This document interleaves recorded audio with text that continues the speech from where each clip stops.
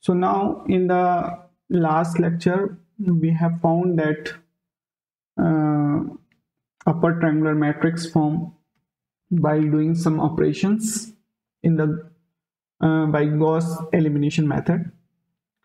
So now here we will find the procedure for getting the solution.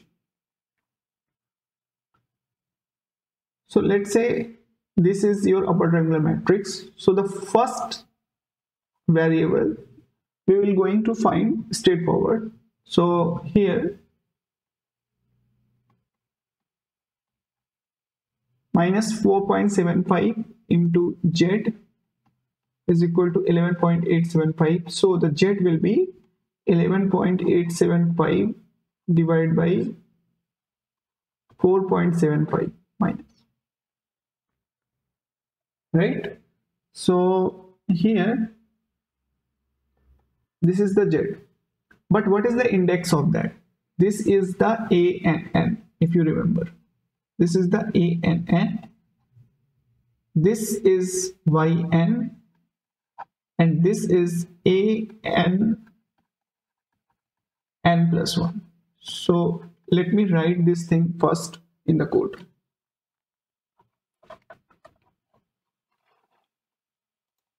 Here I'm going to write this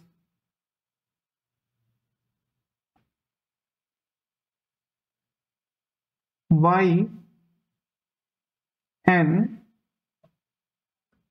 is equal to a n n plus 1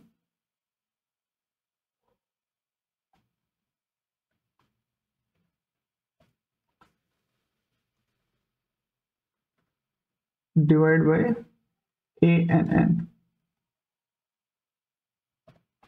and this is straightforward. Now we'll move to the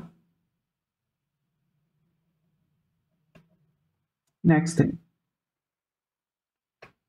What is the next thing? We will move upward. So the nth row is already covered. We will start from n minus 1 and go up to n. So I, let's say the index is I, n minus 1 to 1. So use that one for loop for I equal to n minus 1, I greater than or equal to 1, I plus plus. So this is our first index for moving upward direction, and here we are getting that row.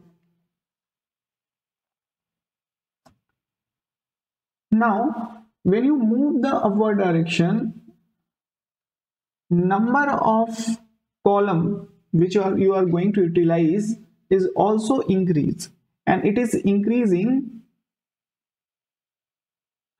at the I plus 1 rate. What is the meaning of that? So let's say the number of you are in the first row, I is equal to 1. So number of column you are going to look is this and this. So start from I plus 1. So j is equal to I plus 1 to n, right?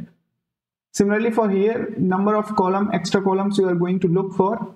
If you are in the I is equal to 2, so then j will start from the 3. And here the same j you are going to utilize for these accessing these rows, right? So j will be here from I plus 1 to n, but for representing for rows of the variable, right? So if you see the multiplication, 2x plus for first row 3y plus 5z. So here j is equal to 2 for this column and j is equal to 2 for this row. So same thing we are going to implement in the code.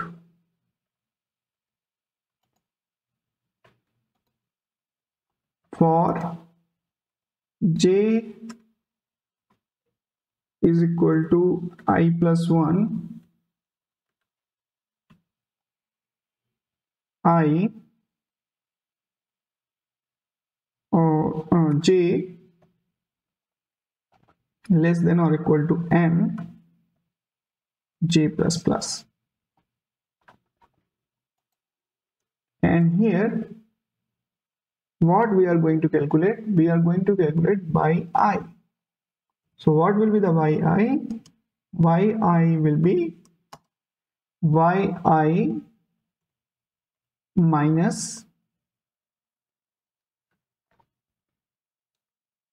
so these things will be will go, so 2x plus 3y plus 5z is equal to 0. I am just giving the example. So this will give, this is the your constant,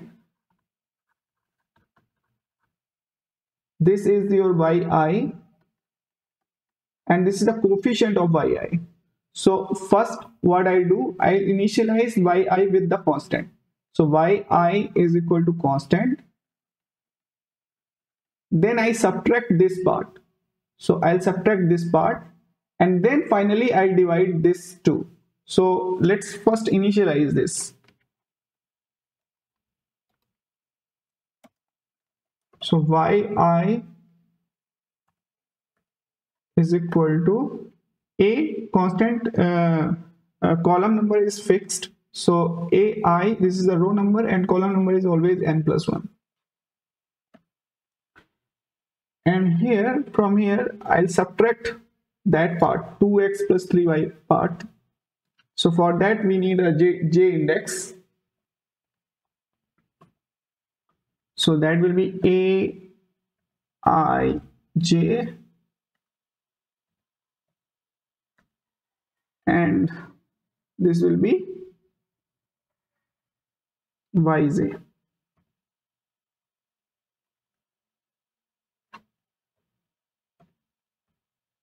Right? And after finishing this,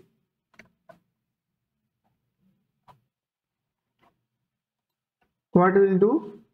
We will divide with this coefficient outside of the j loop. So yi is equal to yi divided by aii.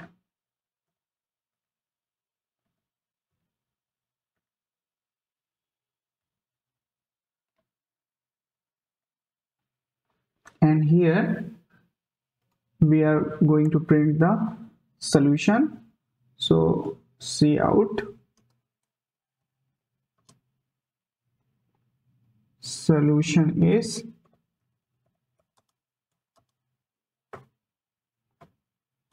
int L.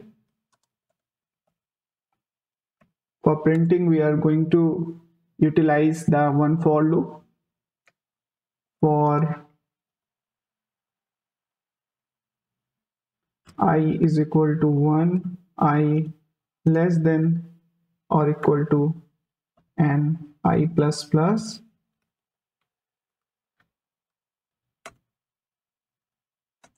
see out yi.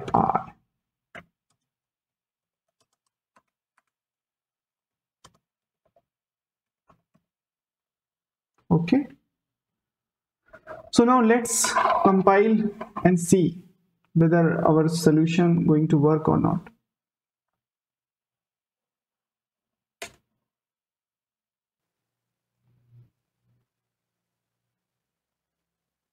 Oh, here that will be I minus minus. That I will decrease. Okay.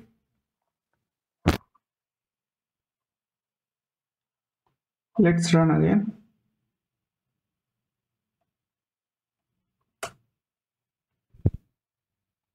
So the A11 will be 2, 3, 5, 0, 0, 4, 2, 1, 3, 1, 1, 11, and your solution is 4, 1.5 and minus 2.5. So that's all. And in this process you also learn how to check your code and what type of error you can what type of mistake you can make. Okay, thank you.